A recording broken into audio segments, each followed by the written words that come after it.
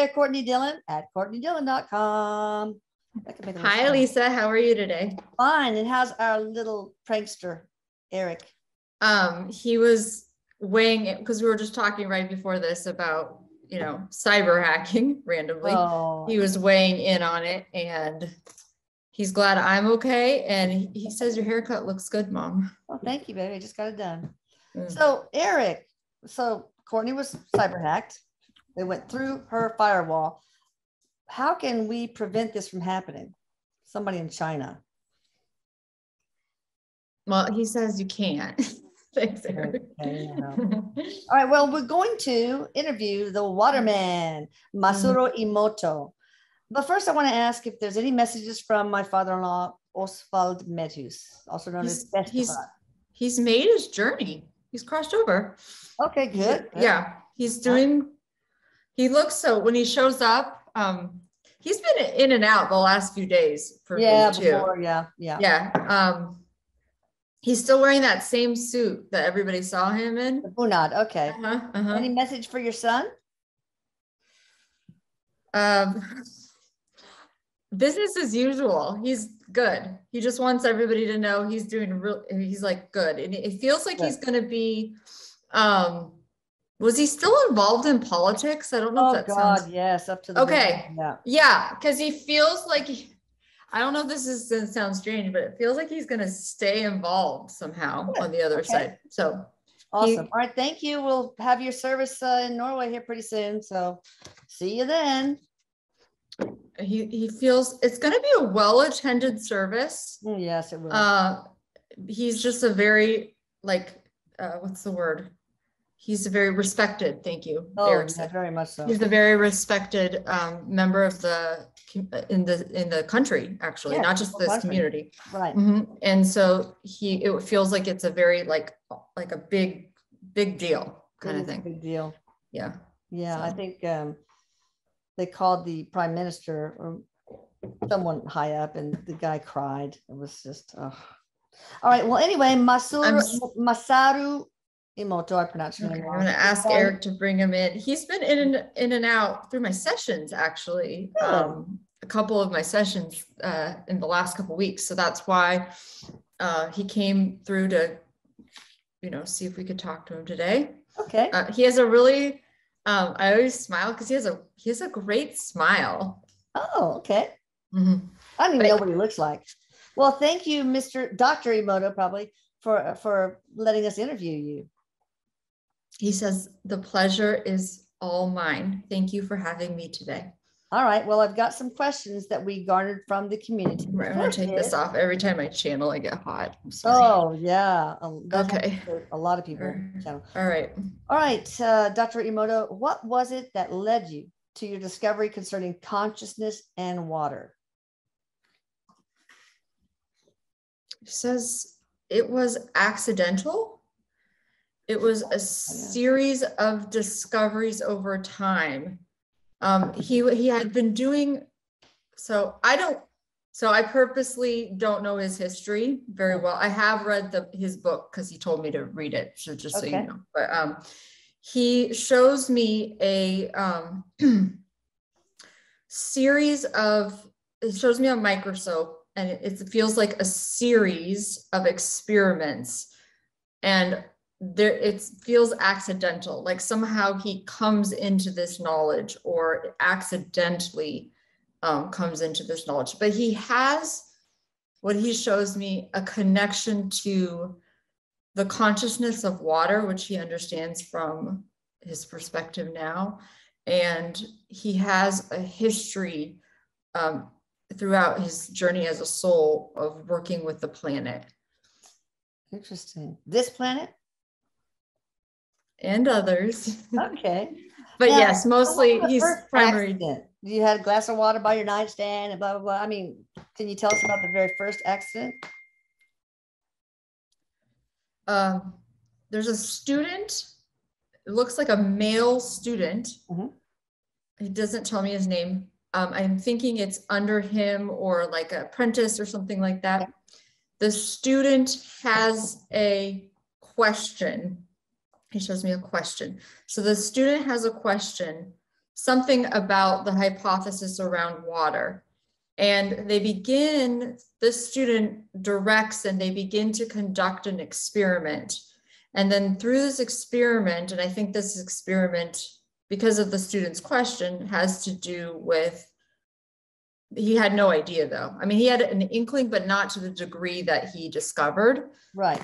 And then through this student, he was able to, he's showing me the microscope, and then it's a blaring music. There's blaring music. Oh. And so something with, I think maybe one of the first, and it could be wrong. So if I get this wrong, don't get mad at me on the internet, but they probably will. But through the blaring music, that's how the discovery is made. So it feels like they play different, or like some type of types of music, if that makes sense. Okay. And then that's how the discovery is made. So it feels like music is the original experiment to do with water. Well, and it wasn't his idea, it was the student's idea, but it grew into a larger body of work. Yes. Yeah. Well, his life's work.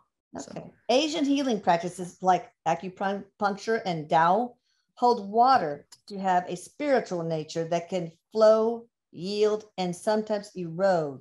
What is the connection between your work and this millennium-old philosophy of water?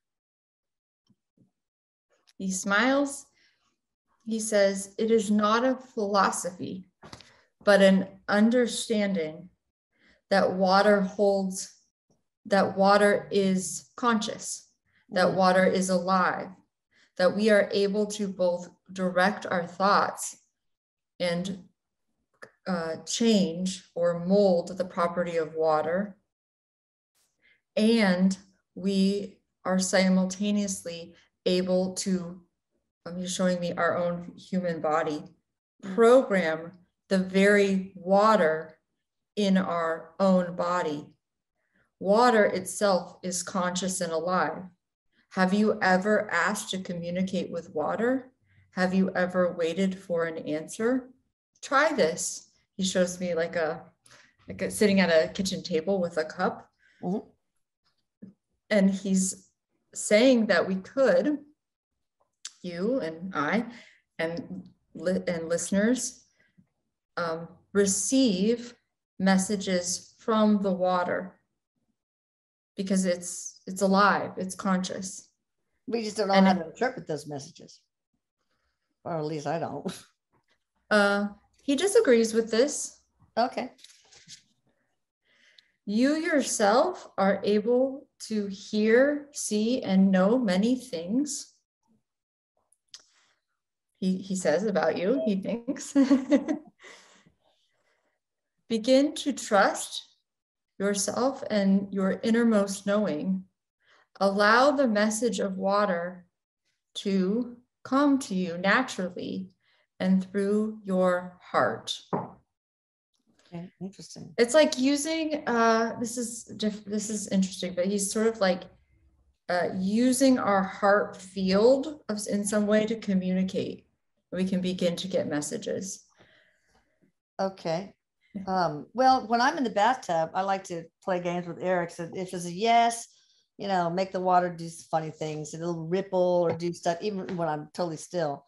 So, and then also it's apparently, and I feel this true, it's easier to channel in water when you're submerged in water, like taking a bath or taking a shower. Now, what does that have to do with your theories, Dr. Emoto? What you are observing is the very power that our thoughts hold. Our thoughts, for example, can change, he's showing me clouds, patterns of weather in the sky. Your thought, through the focused intention, can communicate. So you're communicating with Erik, but he's showing me the water will respond to this communication. Okay. It's that powerful. It's almost like God. Oh, almost. Wow. Yeah. All right. Does water being almost like a being, a consciousness, okay, come from another planet? Is it origins of another planet?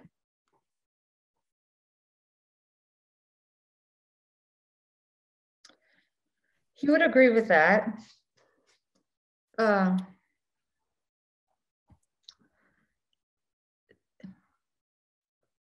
idea of water was this. He showed me like a, excuse me. He often shows me like symbols that I have to decode, so it's taking me a second. Oh yeah. He shows me a seed, like a seed that we put in the ground. Mm-hmm. The seed of water does look like the idea or origin point comes from another, he says, dimension. Oh, so, okay. However, the water on our planet mm-hmm. is unique to the properties inherent in this planetary structure. There is water in other dimensions, mm-hmm. and it does look like there's water in other planets, mm-hmm. but he would say what we could know about it is the molecular structure is slightly different. Oh, interesting. Mm-hmm. Okay. After sending good intentions to water prior to drinking it, how long does the high vibration of it last in the body? He would encourage, no, let me start over. I would encourage the person asking this question to notice the language. There is separation in the language. So it's as if that person, you like, and I get this, he's saying he understands, but you intend, and then you like say you consume the water, and then we were wondering how long it lasts. What he's saying is it becomes part of us. Yeah. It's absorbed within us. It changes depending on, I mean, it looks like we can do all kinds of things with water, but depending on what we intend and how we program the very water within our body, we can begin to heal. We can have healing and change the cellular structure. It also can do something to our DNA. Oh, that's interesting. Okay. So it's just sort of like it doesn't last, but it's absorbed. It's absorbed within us. Yeah. All right. Do you understand what he's trying to say? Oh yeah, no, I do. I totally. Okay. 6 point something % water too. So, will there be technology to be able to purify and restore water of toxins and infuse it with minerals in the future? The simple answer to this is yes. Yes. But he also wants to say, he smiles, that's why I smile. We have technology within ourselves to purify the water. We have technology within ourselves to purify our thought forms. Yeah. And this alone can begin to heal the water, even of toxins, although that's kind of unbelievable to us. Interesting. All right. Which place on Earth has the purest water? Antarctica, probably. That's what he was showing me. He was showing me you're right. You read it. You heard him. He was showing me polar bears and yes, Antarctica. Okay. Okay. Which country has a higher frequency of water and why? Some of the some island communities have what's that, like Polynesia, okay, and Samoa. I've never been there. Fiji, these look like good. The water looks good. Areas with relatively Bali is not necessarily talking about the quality of drinking water, but he's talking about it's less disturbed. Oh, okay. Somehow. So the water in the United States does not look good in his opinion. Not? What has the worst? Oh, go ahead. He would say the United States has the worst. Oh my God. All right. So, and why? Why these island places, one with a high frequency water? Why is that they have such a high frequency compared to like the United States water? The process of chlorination. Oh yeah. Destroys. It will be restored over time. Like we can restore it, but it's difficult to restore the the ability of this water to absorb frequency. We kind of are like, oh, I don't understand how to explain this. Yeah, so I'm sorry if I'm not doing it well. No, it's perfect. I mean, basically saying that water that's chlorinated has a hard time, opening up to different frequencies, waves of energy. Yeah, he calls it a distortion. So there's a distortion that happens. Okay. And I think I remember reading this somewhere in so he's pointing to his book. So if you want to get his book, it'll talk about this, I think. Okay. But he's talking about there's a distortion that happens within the molecules, and it's unable to absorb the frequencies as easily, if that makes sense. Okay. Yeah, it does. So, and if he's showing me that, this is what he shows me, a map of the United States. All of the water in the United States at the moment looks chlorinated, or yeah, I mean, is that accurate? Tap water, I guess, because tap water is going to go somewhere down the sewers and into the lakes and rivers and everything. So you're not going to imagine. What about alkaline water? Happens and go ahead. Hold on. He says something showing me the year 2026. And it looks like there will begin to be a shift in consciousness in year 2026 about the idea and necessity of taking care of water. Yeah. Because he's showing me, and he wants to remind people of this, if humans do not remember to take care of water, they are forgetting to take care of themselves. Yeah. So can we take the chlorine out of all the water eventually? Yes, this is what it will be looked at in the future, but not for quite a while. It will be observed that this is an elementary and not beneficial for the human body. So what do we do about the reason we have chlorine in the waters to help prevent infections and stuff like that? So what do we do instead? There will be other purifying systems coming in the future. So he shows me a group of humans. They are like the keepers of water, and they will have ideas about how to purify the water in a more aligned way. Right. Just like we will return to regenerative farming. We will return to, he's showing me like the soil. So some of the problem with the soil right now, so many things, yeah, it's so depleted right now. Not everywhere, but particularly in the United States. He's just talking about most people that watch this will be in the United States. Although not all.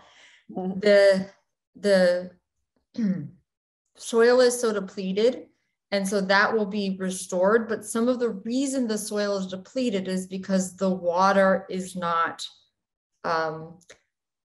activated. Yeah. So there's an energetic component to all of the depletion, even though from one perspective, we can look at the depletion of soil and say it is a result of chemicals or overproduction, like is that thank you, over farming. That's what he's trying to say, over farming. From another perspective, or his perspective, the depletion is also a result of disrespect and disregard for the consciousness of land and the consciousness of water. Yeah. So once humanity is able to understand that the earth itself is alive and speaks to us in quiet moments, we will begin to restore harmony, restore peace and harmony to the land and to the water. Wow, that'll be wonderful. So I suppose you're helping these holders of the water, these humans. Okay, good. From the other side.